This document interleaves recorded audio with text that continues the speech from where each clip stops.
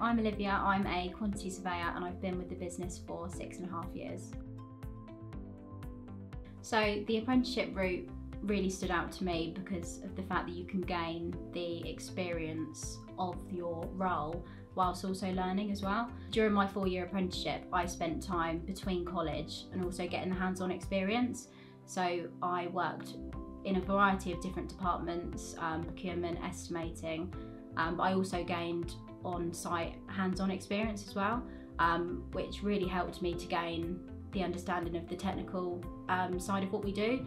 So quantity surveying is all about, looking at the financial management of a project, but you really do need to understand the technical side of it as well. Growing up, I was always exposed to construction.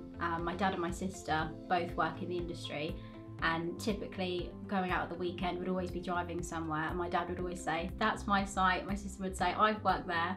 And that was really interesting to me because you could actually see the final product of the project that you'd been involved in.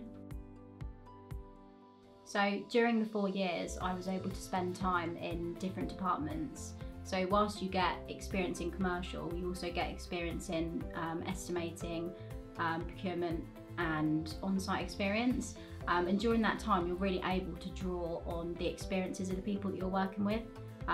You get to build relationships with those people, and when you do go back to your own function and department, you can then build on those when you have to communicate with them on other matters. So one of the biggest challenges for me when I joined the business, I started at a young age, and coming into the business you work with a lot of experienced people who have worked on a variety of projects, and some of them have been with the business for many years.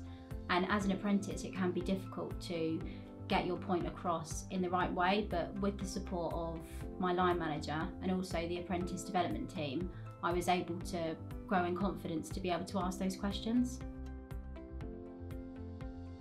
So on one of my previous projects, Brentford Community Stadium, because it was such a big team, we really had to improve our communication skills.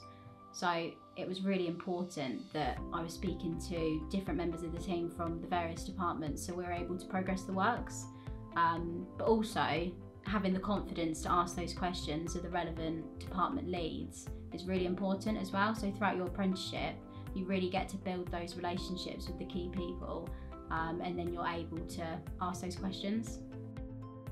So since the completion of my apprenticeship, I've continued my educational journey. So I've just completed my degree in quantity surveying, and I'm currently working towards my RICS accreditation.